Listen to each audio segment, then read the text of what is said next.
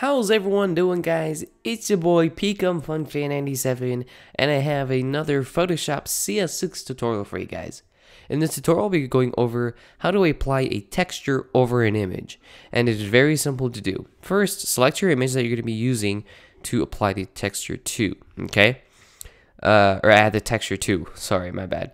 And then go to the texture, and you want to select it, so press Command A and Command C. This is for Mac. So Command A, Command C, and this will pretty much select everything in the canvas and copy it. If you're on Windows, you'd press Control A and Control C, okay? So go back to the image, let me make it a little bit bigger, and we're gonna paste it by pressing Command V. I use a lot of shortcuts in my Photoshop tutorials because I kind of like going fast. I don't like going to edit and then paste, it just takes too much time. So if you're on a Mac or if you're on a Windows computer, you use Control V to paste it.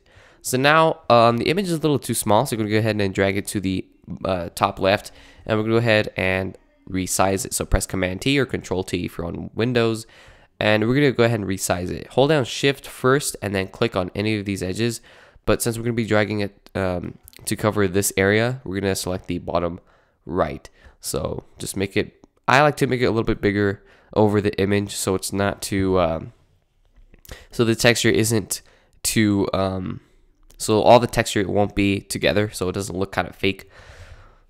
I don't know how to explain it, but it looks much better. So make sure that the texture is on top of the image, so it should look like this.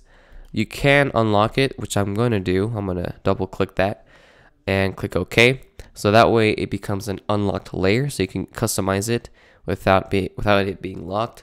You could have just done if you double click on the lock, that will do the same thing, or you can make a copy by clicking and dragging to this one right here, which creates a new layer, and you can delete the background and just still have a copy of the background. So select the texture, should be layer 1. Go ahead where it says normal and select soft light. Now depending what picture you're going to be using, the effects do change what kind of picture you have. So some might work and some won't. So like overlay, this one will look pretty decent on this image with which is a Ford. I think it's a 1980 or something like that, or 70 Ford. But you can do hard light, but it's just going to be too strong in the image. So I usually keep it at overlay. Again, this differs depending on what image. If it's too strong, where it says opacity, drag it to the left by clicking on the word itself, opacity, or clicking here and dragging it. I like to keep it around 60 to 70%, well, 60 to 80%. Now, to have the best texture for this image, keeping it at around 75 to 80% would be great on this picture. So again, depending what picture you have, this will differ. But you can see that it looks very nice with this texture. So let me go ahead and go back. So this is the before and after. So before, after. So that is a quite difference, and it applies a better texture to the image. So it gives you a better, kind of like a more interesting look to the image.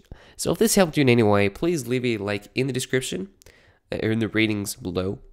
Comment if you have any comments or any questions, actually not comments, any questions regarding this video.